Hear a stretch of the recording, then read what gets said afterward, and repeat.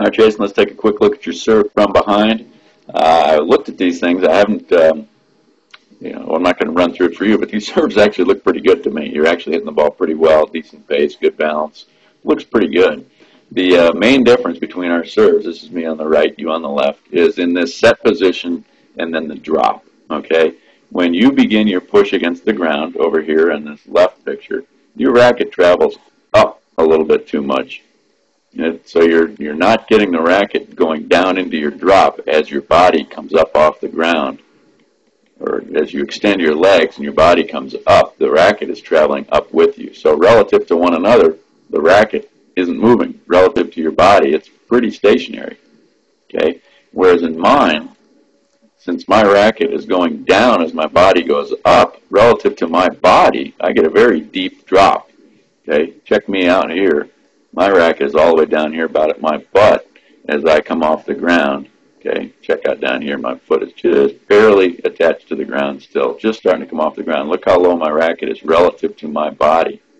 And that's partly because of this good external rotation I've gotten. You can see my elbow's pretty high. My hand is alongside my head.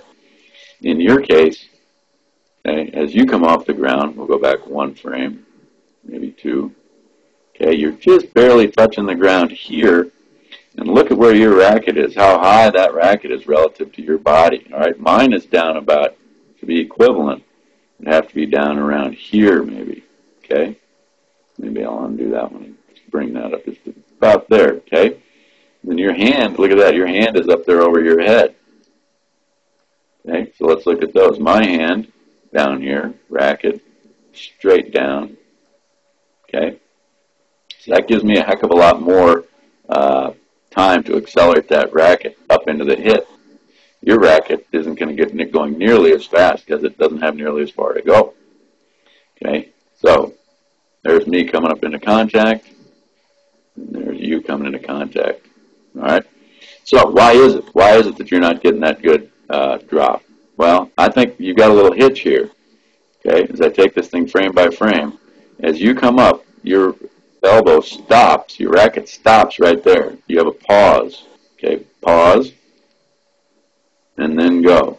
Okay, that pause isn't so bad, but that pause needs to be, now we're just focusing your arm more up in this area, where mine is here. Okay, so in this position, if your elbow was just back a smidge more than the racket pointing up, this wouldn't be bad here as a pause position. But for you, we back it up. You're pausing way down here. So your arm is getting behind right now. You're starting to drive your legs, and the racket's not up in position to start dropping yet. Therefore, it doesn't drop very low. So I hope that makes sense.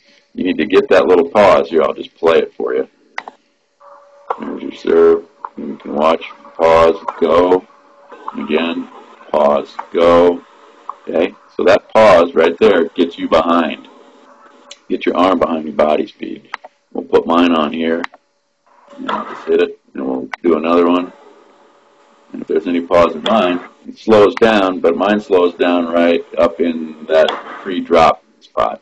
Okay? So that's what's happening. You're depriving yourself of a good drop of the racket relative to your body. By that pause, get your arm behind, and then your hand stays high, and the racket stays high. And you don't get that depth of a drop that I'm getting because of the racket. The hand is too high as you come off the ground. Okay, so we'll advance it right here, and that's where we'll leave you with our two positions just as we come off the ground. My racket way down here, my hand way down here, yours up high in both instances, and we need to drop all that down by syncing up that leg drive and a high racket. Okay, thanks for sending that in, Jason. If you have any questions, as always, don't hesitate to email me at coachmyvideo.com.